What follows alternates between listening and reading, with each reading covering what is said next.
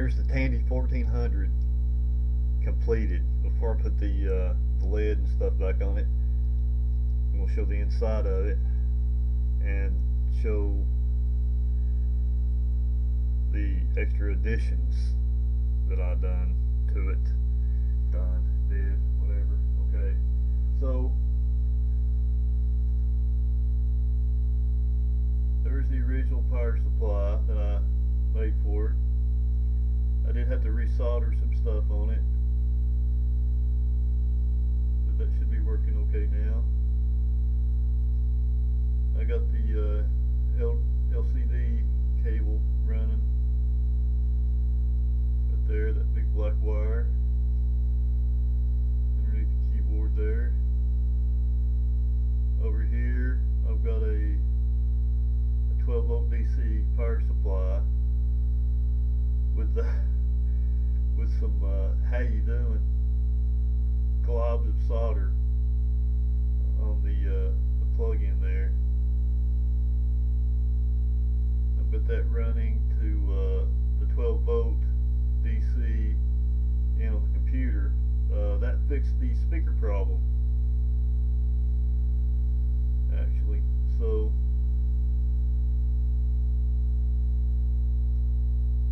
alright, I'm going to put the lid back on it and take a look at the LCD screen. Alright, there's the back of the computer.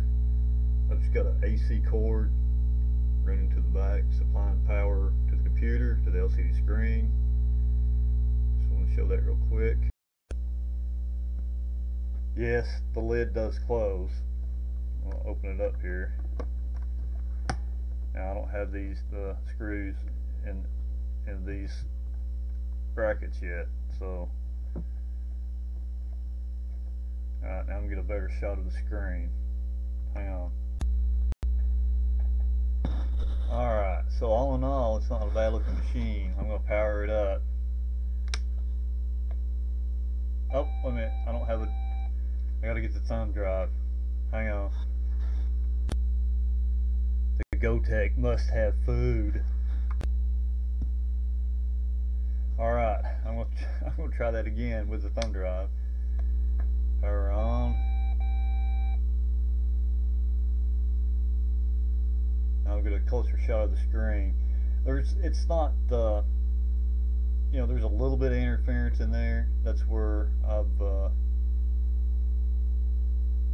I soldered it onto the inside of the RCA connector. It's on the back, so there's no wires coming out of the case except for the power cord, of course. There's FreeDOS. Okay, it's booting up.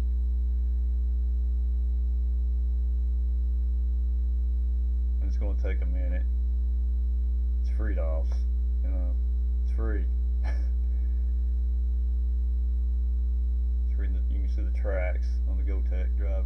They're going there. That light is just, that's where it says that the computer needs to be, it's low battery light. I could disconnect that, but I kind of like it blinking. Oh, wait a minute, it's not ready yet. There it goes. Okay. So now I gotta get up, change the camera angle. But I'm going to get close up of the LCD screen. I've got little bits of plastic, pieces of plastic, because the screen's not big enough. I couldn't find a screen that would fit, you know, so I used the one I had, which was, it cost like 30 bucks on, you know, off eBay. So it's the one I was going to use in the Model 200, but I wanted to get this machine running, and the extra benefit is against the original LCD screen that came with this, which is not nowhere as good as this one. And if you've ever seen a 1400, you'll know what I'm talking about.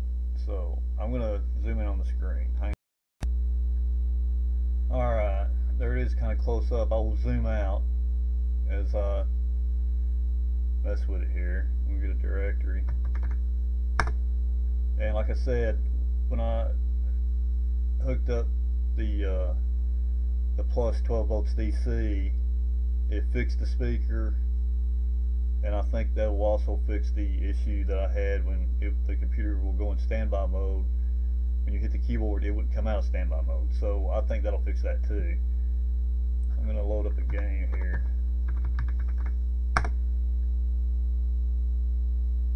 And see how it does. Paratrooper. Wow, speaker sounds fantastic. I'm going to zoom out a little bit.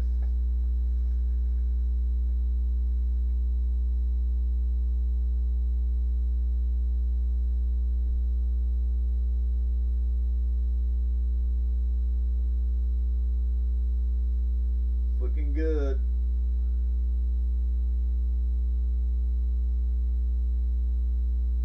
And the sides there, they don't look too bad. That one's a little off. Eh.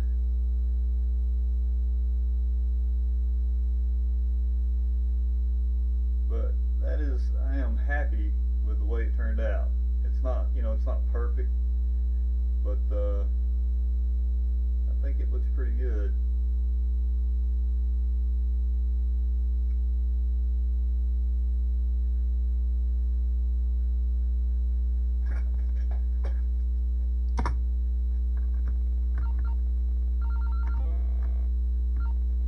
So DOS game.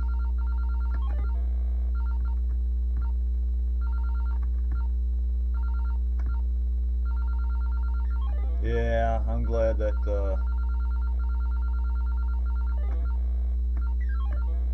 I used the screen on the 1400 instead of the 200. I think it turned out fantastic. So I would consider this project done. So the Tandy 1400 with well, you probably can't hear me because of the music. So a Tandy 1400 with a Gotek Drive emulator, a upgraded LCD screen, and I guess the most important part is the power supply. So it's got basically a brand new power supply in it.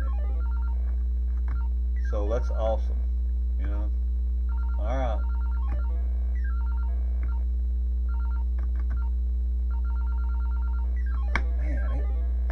Man, that's pretty cool. That is pretty cool. Alright. Well, enough of this. On to the next project. This is Scotty with Scotty Animation. I'll talk to you later. For more content, you can visit www.scottyanimations.com. There's a lot more stuff on there.